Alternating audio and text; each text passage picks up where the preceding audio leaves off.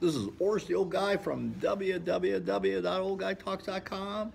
Not as animated as I normally am. Talking to you a little bit about the Spartan Race and what's going on with my training. So, was going really good. Actually, I started to feel like I was making some progress.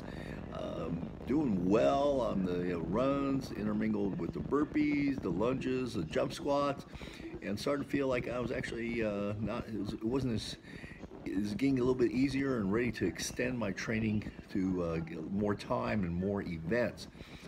Unfortunately, life has a way of throwing curveballs at you. I had felt really good on Monday, and then Tuesday I woke up and I had the sniffles. And as the day went on, I got sicker and sicker. Got a cold. Wednesday, I felt like shit.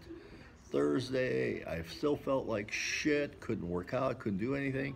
And then actually Thursday afternoon, I called my doc, and he was kind enough to prescribe me some Medrol dose pack. If those of you don't know what that is, that's prednisone. It's a very powerful drug, and it clears you up fast. Though it has taken more than about 24 hours to get me to where I'm starting to feel a lot better. So doing that. But I'll tell you, this is kind of messing with my head. First, bicep injury, which I think is almost completely healed. I'm not sure if it is. I'm going to test it out in the gym later on today.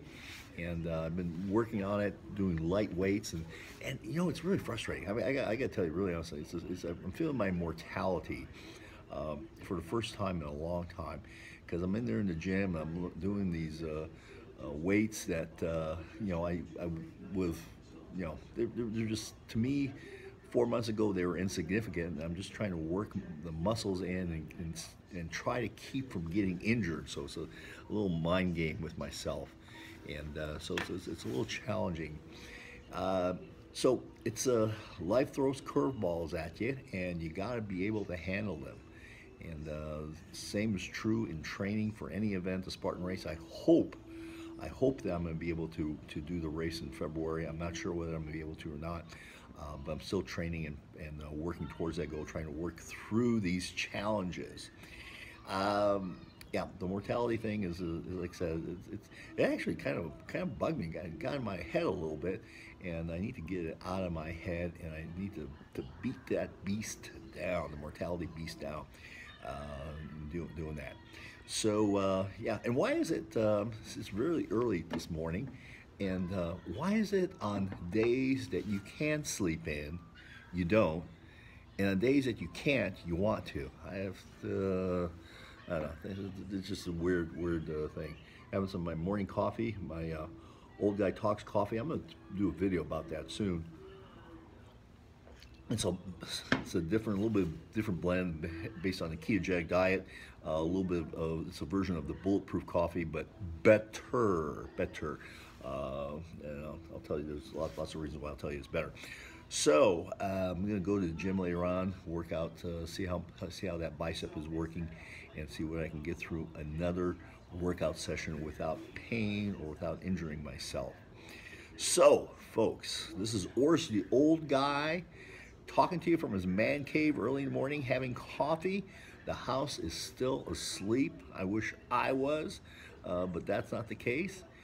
And I'm going to tell you, same thing I always say. Remember, create a kick-ass life. And if you have a chance, join me in the Spartan Race. Now, maybe not be in your city. There's going to be one in your city sometime soon. But training for it is, I got to tell you, it's the best thing that I've done in a long time. And I'm actually glad that I'm doing that. I'm glad my friend Bob talked me into doing this.